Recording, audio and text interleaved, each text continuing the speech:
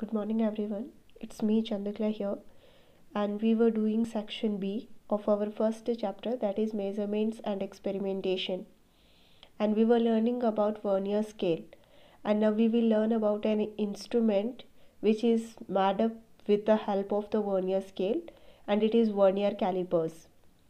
Obviously we are learning about the measurements, and in that also we were learning about the measurements of length. So obviously vernier caliper is also one such instrument which is used to measure the length. This vernier caliper is used to measure either the external diameter of something, means sphere, bowl, anything, and internal diameter as well as depth. So actually our vernier caliper, it is used for three purposes. It is used to measure external diameter of any object, and internal diameter, second one, and third one is the depth of any beaker or bottle. For these three purpose, bottle or beaker, we are using vernier calipers. So vernier caliper looks just as it is shown here. Means in vernier caliper we will be having one main scale which is calibrated in millimeters and centimeters as normally we are having. So this is the main scale, and on that main scale actually we are having a vernier scale. This blue colored scale, this is known as vernier scale. This main scale is fixed and vernier scale can be slided on the main scale. Okay, here we are having two jaws here, and here also we are having two jaws downside the scale and two jaws upside the caliper.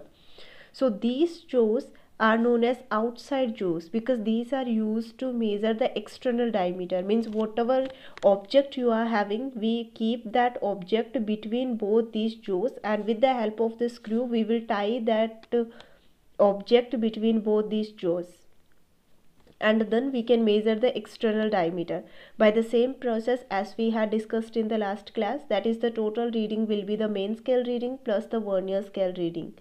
This we have already discussed in the last class. So out of these two jaws and out of these two jaws, one jaw is the part of the main scale, then obviously it is fixed, whereas this jaw is the part of the vernier scale, and as we saw that the vernier scale can be slided on the main scale.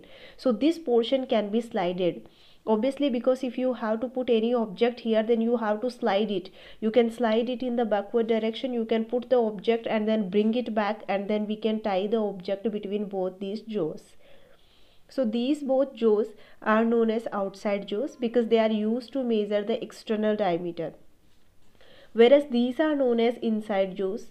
And inside jaws means which is used to measure the internal diameter, means the object we will keep around this, means these jaws will be inside the object, and these jaws here we are keeping the object, means these jaws are outside the object. So we will keep the object here, means these jaws will be inside, object will be outside, then obviously the length given will be the internal diameters. So inside jaws are used to measure internal diameters, whereas outside jaws are used to measure external diameters. Process is same, that is the total reading is equal to main scale reading plus the vernier scale reading. For vernier scale reading we have already seen the formula, that is P into least count.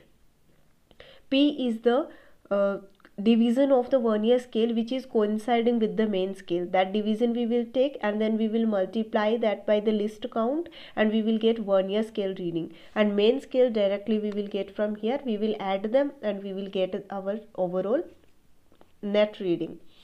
Here backside of it actually one strip is given, it is not shown here, but because it is backside of it a one strip is given like this, steel strip is given here, and this strip is used to measure the depth of a beaker or bottle or anything.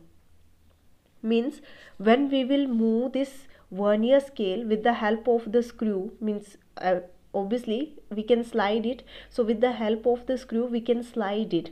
So when we will slide it away, then this portion which is actually situated backside of the scale, this will come out. Then we will put this portion vertically in the beaker whose measurement or the depth we want to measure. Inside that we will keep it, and then as we will slide the vernier scale in the backward direction, its length will be continuously increasing. So when we will be completely gone to the complete depth of the beaker, then we will stop here, and then how much we have slided the vernier scale, so how much gap is there between vernier scale and main scale, this reading will give us the depth of the beaker. So this is the vernier caliper, which is used for the three purpose. First one, external diameter, which is done with the help of the outside jaws, then the internal diameter, which is done with the help of inside jaws, and then depth of the bottle, which is done by this last portion of it. Okay, and when this zero mark, as we have seen in the last class, zero mark, when we completely match this jaw to this jaw, then the zero mark of the vernier scale should coincide with the zero mark of the main scale, and in that condition this portion, this strip like portion, that will also be, its last portion will be here, means from this side we will not be able to see it because it is back side of the vernier scale. And after that, list count of vernier scale functions we have already seen. This your main scale, that is calibrated in millimeters, so the least distance which it can give is 1 millimeter, but we are having one vernier caliper also. This vernier scale, which is having the number of divisions one less than the main scale, these all things we have covered when we learned the vernier scale. So to find out the reading for list count, actually we had already seen the formula, but still once again we can see, that is list count of vernier scale we have seen. Now we are looking at list count of vernier caliper, both are same only. That is, list count is value of one main scale division, that is x only, main scale division x divided by total number of divisions on vernier scale, total divisions on vernier scale, that is n, vernier scale n. This will give us the list count. For reading, we will need one main scale reading, that we will directly do from here, directly take it from here. For vernier scale reading, we will need p into list count. List count we will calculate by this formula, and p means actually the division, which is division of the vernier scale which is coinciding with the main scale, that will be the p. Then we will get our total reading. This is how a vernier caliper is working.